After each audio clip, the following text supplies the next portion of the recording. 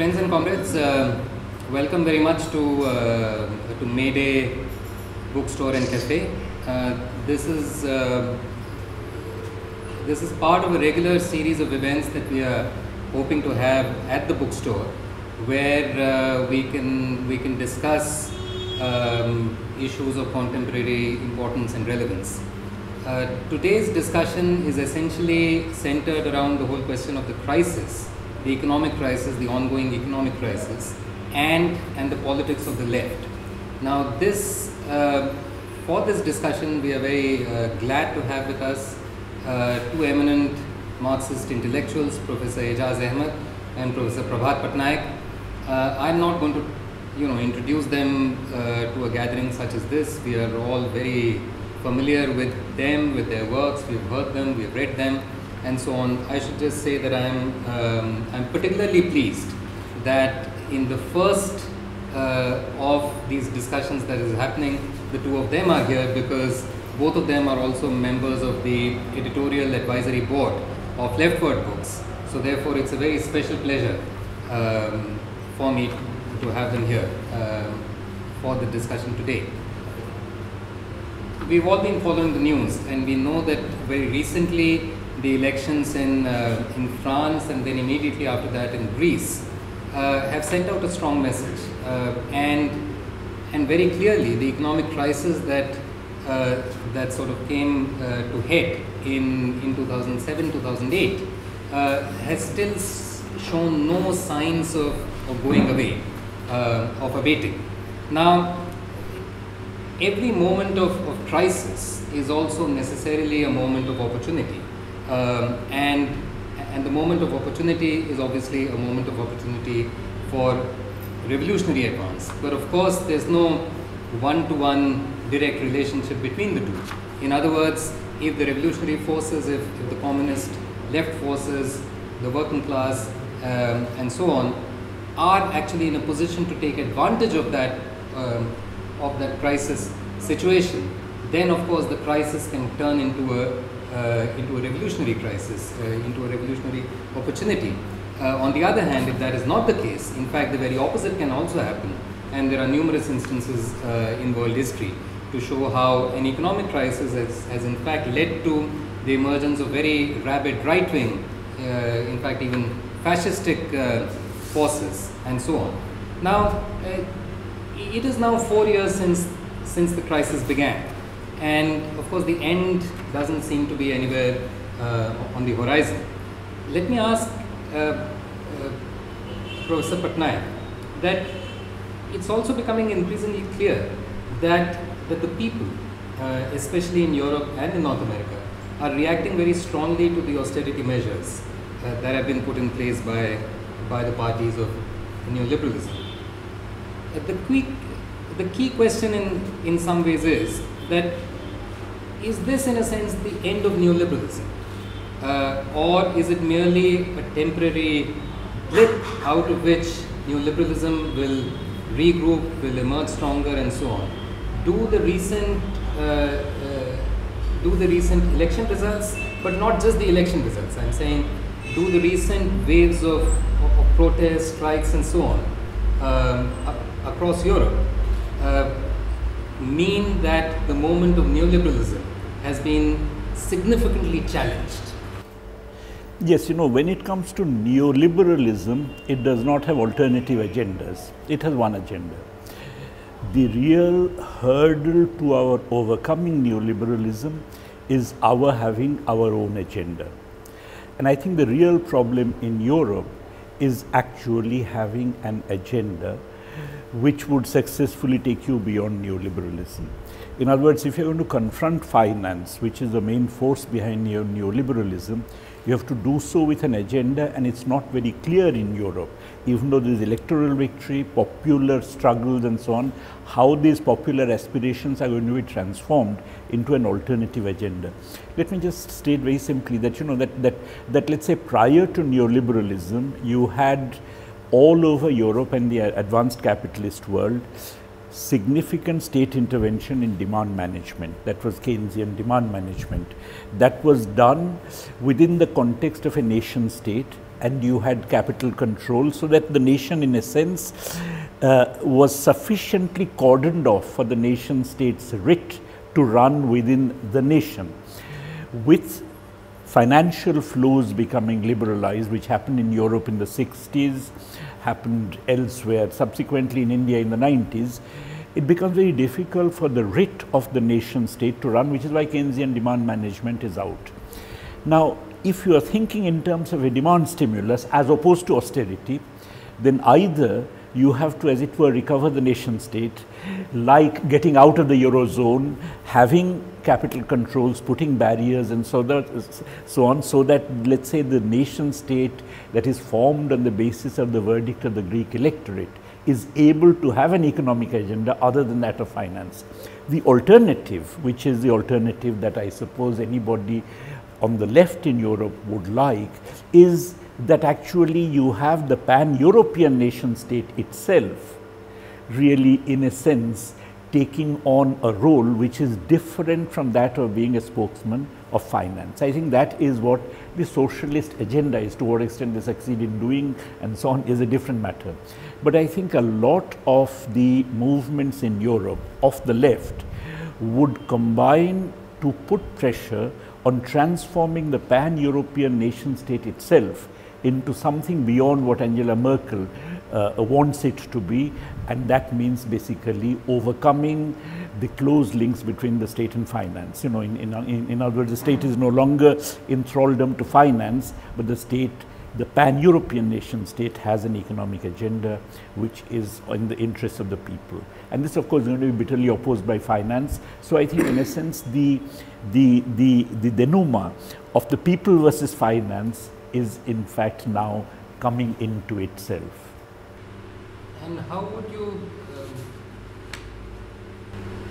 you sort of see this central contradiction, in a sense, between the people and finance playing out in the coming few months and years? Taking up from there, some of the things that Prabhat was saying,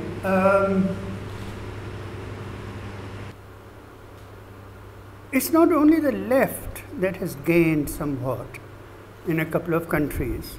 The real story in Europe is the rise of the far right. In 2010, in the Netherlands, the far right got 24% of the vote and became the deciding factor in Netherlands politics. In Austria, far right is absolutely normal now, having ruled. It's absolutely normal. In the French elections, Marine Le Pen got more votes, I mean percentage of the vote, not only of Mélenchon, but also César in Greece. Okay, that's the big news. Now, the other side of it is that what Prabhat was saying, that either you reclaim the nation state. That has become a very big agenda with these, for convenience sake, let's say far right. The far right is a very interesting phenomenon, and especially Marine Le Pen, who may in fact emerge from 4 or 5 years from now as the major force in France. She was the only candidate in France which had a progressive foreign policy, which was absolutely against every imperialist onslaught, who stood for the creation of Palestinian state, complete withdrawal from Afghanistan, Iraq, and so on, denouncing French activities in Libya and all that. A full-fledged left foreign policy coming from the far right, as it were. And Le Pen is the one who is speaking the language of economic nationalism. Okay. So now what is happening is that the finance capital has waged and is still waging the most powerful offensive against the European peoples since the 1930s. It's the most ferocious form of class struggle. Merkel has said that if Greece leaves the euro, we can adjust that. The eurozone, we can adjust that. We will not give them the next tranche of this, that, and the other. So the finance capital is actually digging in. Hollande, the social democratic president now, the new one in France, who went to meet Merkel just as the Syriza was being asked to form the government in Greece. I think he has indicated very much to Merkel that he'll be on the side of Merkel if there is a confrontation between Bonn and Athens. I don't expect anything else from them. Which takes me back to the fact that the neoliberalism was not implemented by the right. It was implemented, it was a joint policy of the Social Democrats and the right. So it's a European ruling class as a whole. Okay. My sense is that the European peoples in a variety of countries, in Spain, France, Greece, of course, in Italy, in a number of countries, are very much opposed to the austerity program, but they don't have a political mooring as such. In Spain, which has had, next to Greece, Spain has had the most radical popular uprisings next to Greece. But when it came election time, they elected the candidate of very much of the right, who said that he was going to impose these austerity programs. So there is I think the left alternative in there's a tremendous vacuum. Now, because there is a crisis of this kind, political crisis and direct confrontation of that kind, I think certain factors in the political scene can change very rapidly, as we saw in Greece. Things can change in some countries, things can change quite rapidly, towards the right, towards the left. Which way it will go is very unclear to me. So that's what I would say, that there is a spontaneous sort of feeling of very vast majority of Europeans in most countries against the austerity. But there's complete political confusion as to which side you go. And that also is true of the working class. Working class vote of Le Pen is not minor. PCF has the French Communist Party has no base among the working classes. It's now a party of the professional middle class. So there's also that kind of transformation going on in the political field in a moment of crisis. I just want to add two things. You see, I think the fact that the right is now the carrier of economic nationalism or claiming the nation state is, I think, a result in Europe of the default on the part of the left. In other words, Italy is a very good example. You know, I mean, I think in Italy, the austerity measures are being imposed through this government, you know, which is a sort of technocratic government and so on. But the opposition to this government, which is the loudest, is coming from Berlusconi. If there is an election, Berlusconi would get elected and not the left. And the second point I want to add to what Aijaz is saying is that I think on the part of the European left, there's a complete intellectual paralysis on the question of the nation state. I mean, you know, because I can understand, because wars and so on, I mean, they see nationalism as a dirty word and pan-nationalism as a way forward, even if it's pan-nationalism of the kind that they are having.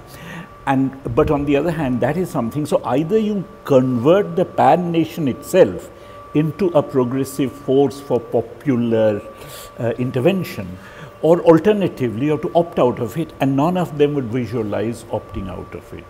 And that's why, you know, I mean, in a situation where sort of Blairite social democracy is completely, as Aijaz says, in cahoots with the interests of finance, the left, which should actually be leading, if you like, the intellectual charge on it, is really quite paralyzed.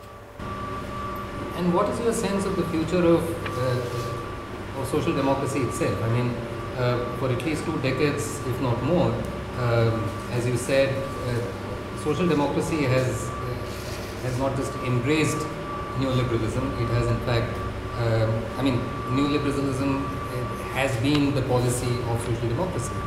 But on the other hand, right now we are at a fairly interesting moment where, for instance, in the recent elections in Germany, in the regional elections that happened, the SDP has done fairly well. Absolutely, and in France as well. Now, Greece, of course, is a very special case, and we'll come to that in a moment. But do you think that this is a moment where these traditional social democratic parties of Europe might sort of regain or reclaim some of their older sort of social democratic moorings, if you will, rather than only tactically sort of try and adjust at the moment, but not really.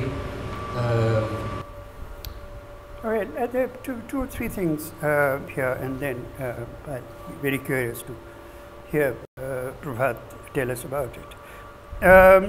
Mélenchon was a member of the Socialist Party for 30 years. He was a minister in Jospin's government. He's a social democrat. He's trying to reclaim social democracy for a radical past of social democracy, what social democracy once was. And around that, build a coalition and so on. The same is true of Oscar Lafontaine in Germany. What is happening is that the radical sections of the social democratic parties are leaving social democratic parties. Either formally leaving them, as these very prominent leaders have done, or not voting for them.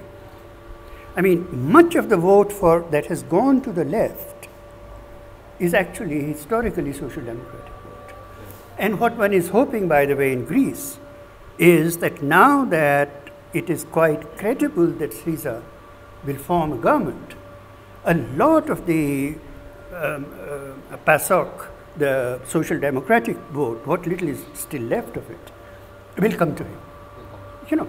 So, I mean, what's happening to social democracy actually is, and that is because social democratic parties were so profoundly committed to this bankers' Europe, as I call it, that they themselves have absolutely know where to go. When they approach elections, they start talking in mild sort of Keynesianism, and when they are in power, there is a logic to what they have historically done. So what one hopes is that there would be a split in social democracy, and the radical sections of it will come out of it and join the left. Yes, I mean, I think this you find already happening, as you said, in the German Social Democratic Party. In the British Labour Party, the younger Miliband becoming the leader is in some sense reflective of the strengthening of the left tendency within it. Now, I think all over Europe, the trade unions have been quite militant, even though social democracy has not been.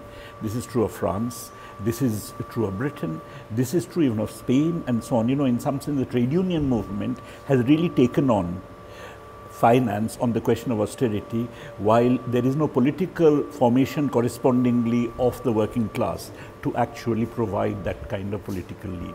Now, I am hoping that in the new situation, where actually the anti-austerity mood is getting politically reflected, there would be a split in social democracy. But you know, the split alone is not enough. It's very important for the left to have a clear agenda, you know, because I'm not even sure when Ed Miliband, if he comes to power, what exactly he's going to do. I mean, just as we're not sure what the socialist president is going to do. Is he going to stand up to Merkel, or is he going to actually cave in to Merkel? So it's very important for the left in the broad sense to actually have a clear agenda, and I don't think at the moment they still have. I mean, personally, I have actually encountered this even in people like Zizek and so on. Their attitude to the nation is an extremely hostile one, and in that context, I mean, you know, suppose Greece does not get accommodation from the pan-European formation, what does Greece do? It may have to come out of the Eurozone, it may have to have a debt moratorium. Even if it doesn't wish to come out of the European community, it will probably be thrown out of the European community. And many intellectuals on the left would see that as possibly a reactionary development in Greece, because strengthening of nationalism is supposed to be, and I suppose I have some sympathy for this, is supposed to mean in a certain sense strengthening of right-wing forces, inward-looking forces and so on. Just let me just add one thing about this thing about the European left's attitude towards nation, nationalism and so on. I think one of the consequences of it is that they, in a much too facile fashion, use the word fascist for some of these right-wing forces. Marine Le Pen is in no classical sense a fascist. She's a right-wing radical. Precisely because they are nationalist, that they try to occupy the space of economic nationalism, they are seen immediately as xenophobic. And fascistic. Nationalism for them is really always a right-wing ideology with a fascistic content. And that is where this Zizek business that you are referring to also plays out. Let's talk a little bit about Greece. Now, how do we see the rise of the Syriza?